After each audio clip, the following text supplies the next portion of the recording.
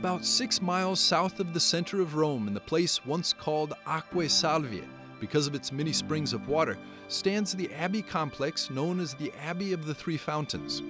A toponym, that of the Three Fountains, arose as a result of the death sentence of one of the pillars of Christianity.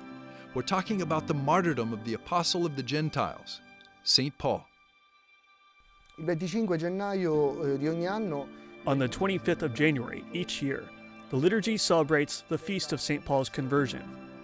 And we could call this liturgical date the triumph of divine grace, because Paul allows himself to be led by the will of God, a will that in some way also becomes an invitation, that certainly becomes an exhortation, which also becomes a laying down of the old man in order to clothe the new one. L'uomo vecchio per rivestire il nuovo.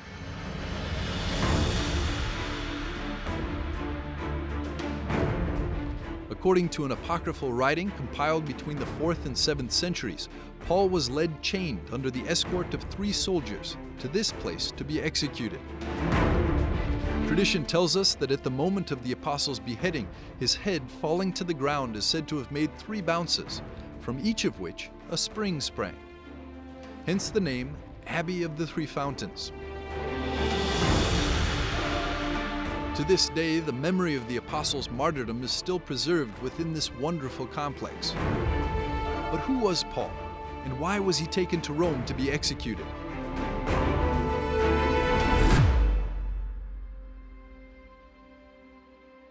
Paul was born in roughly 8 AD in Tarsus, Cilicia, present-day Turkey.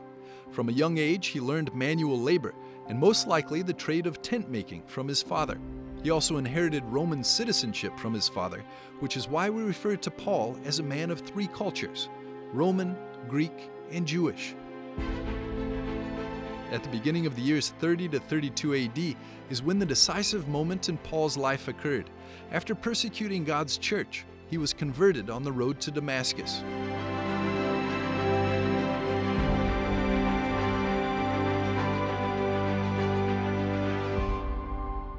After a period of about 10 years between AD 48 and 59, Paul made 3 missionary journeys, preaching the gospel in more than 15 countries. His last missionary journey ended his apostolic activity when he was accused by the Jews of violating the sacred space of the temple in Jerusalem and creating unrest in the city. Paul was arrested in 59 AD, accused of creating riots in Jerusalem. After 2 years of imprisonment in Caesarea, appealing his right to be tried by the emperor as a Roman citizen, the apostle was taken to Rome. Sappiamo che, appunto, dai dati storici. We know from historical data that St. Paul was obviously an opponent of Christianity, and therefore his entire conversion process is certainly a process that happens by grace alone. He is also described as a theologian, a great theologian, the theologian of the proclamation of Christ's Paschal event, meaning the passion, death, burial, and resurrection of Jesus. E risurrezione di nostro Signore Gesù.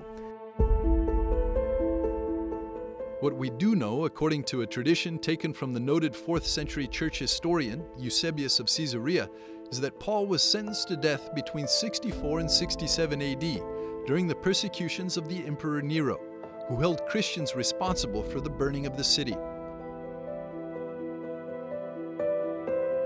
And it was against this tremendous backdrop that St. Paul's beheading took place, and a visible memory is preserved after nearly 2,000 years in this church, the Church of St. Paul at the Three Fountains.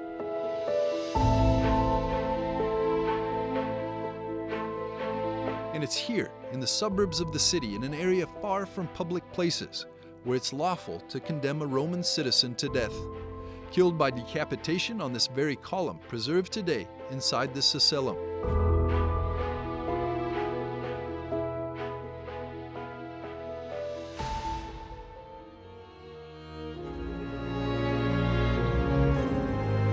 According to the customs of Roman law, the place of burial had to be in the vicinity of the place of punishment.